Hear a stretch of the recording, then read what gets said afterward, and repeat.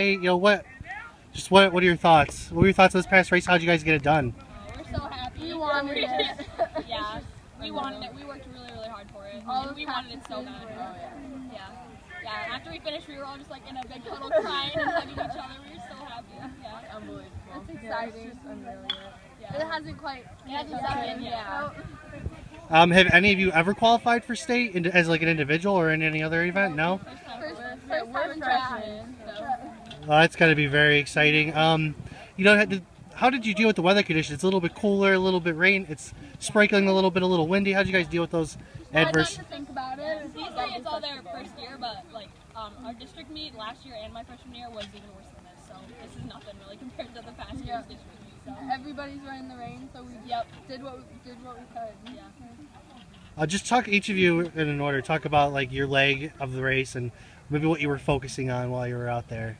So I was first leg, so they always start off kind of fast. So I was just really trying to focus on just getting out really fast. That was kind of what my coach was pushing me to do, just get out really fast, get out. And the second lap, I was just really working on just pushing through and staying strong and trying to get ahead.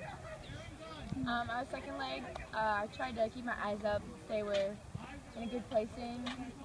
Yeah, pretty much it. Yeah, same. Just after Kayla, just like closing that gap to the next person and just like getting in good position for Jamie to go pretty much. I was just working on pushing through as hard as I can and widening the gap because I could feel it on me the whole time. So. As a freshman, how does it feel to anchor a state qualifying relay team? Scary, very nerve-wracking. I was freaking out all day, but now it feels great. What happened when she handed you that baton? I just thought this is my time. I have to go now. And Haley, what were you trying to do to kind of close that gap? Because I did see you closed quite a bit of a margin and gave her, the opportunity to really take you guys to the next level. Well, I knew she would do great because she always does, but I just knew just to be in a good spot, I had to get past that girl and get it to her. So it was just my main focus, I guess. Awesome, guys.